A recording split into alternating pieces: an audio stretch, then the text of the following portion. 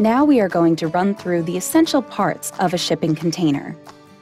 For a door to work, you need hinges. Pins hold the shipping container's hinges together through a barrel. In certain cases, when doors are difficult to open, hinge pins and blades may be seized due to corrosion. Each door is fitted with 2 to 4 vertical lock rods to enable opening, closing, and locking of the doors. The door handle rotates the lock bar to initiate the door opening process by forcing the cams out of their keepers. Each door handle has a door locking handle retainer that slides over the door handle when in locked position. At the end of each lock rod is a cam welded in place, which engages with knuckles, also known as cam keepers. The action of engaging the cams to the keepers forms an anti-racking function. In certain cases, often unfortunately too many, contents of the shipping container may have shifted, causing shipping container doors and lock rods to warp. When opening a shipping container, start with the right-hand door first. Swivel the handles, engage the cams and keepers, and twist both door handles. Closing the doors is just a reverse of this process.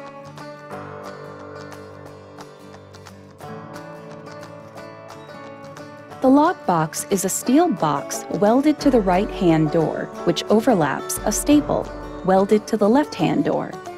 A padlock, normally CISA type 285-66, can then be attached inside the lock box through the staple and is then protected from direct attack, hindering attempts to gain entry to the container. ISO markings and a consolidated data plate allow worldwide intermodal transport and are updated as necessary.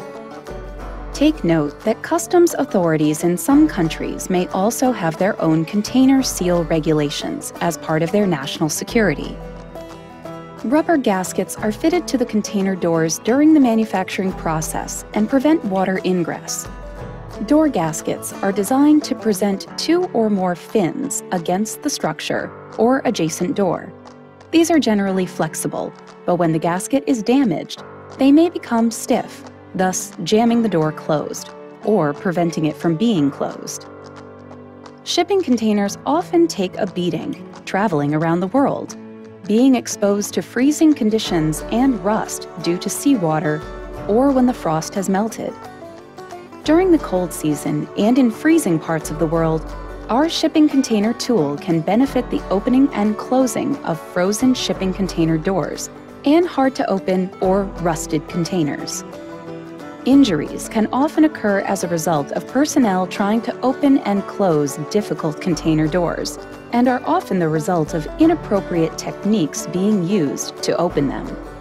To aid in opening and closing shipping container doors, we introduce Open Bar.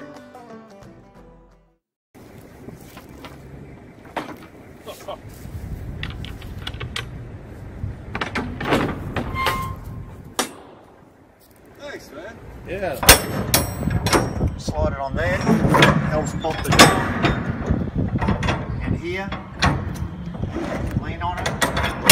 Gives you great leverage rather than using your own shoulders and back. And closing, same again. The right-hand door closes in the left-hand rod.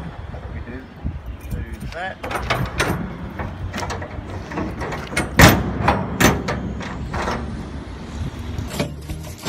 Back. A lot of times these latches, both the top and down below, will get jammed. So, here you go.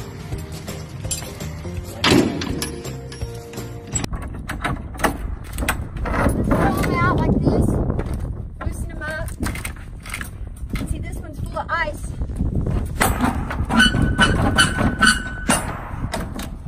You gotta line it up right, and it'll open it. Does the product work as advertised? Absolutely. Studies show that 50% of all trucking injuries are due to sprains and strains. To help offset these unwanted expenses, we introduce Open Bar, a 3-in-1 shipping container safety leverage tool, tire thumper, and fifth wheel release hook. Our product was originally designed for opening and closing truck trailers and shipping container doors with the safety for the operator foremost in mind. A lot of research and testing has been performed to create our product for the purpose of assisting its operators. Its versatility allows for increased productivity while promoting workplace safety. We're confident in the quality of our tool, with features such as 3 layers of rust inhibitors, rating up to 53,000 psi, is anti-corrosive to gas and oil, and made of quality materials in the good old USA. We invite you to give us a try. Open bar, safe, strong, reliable.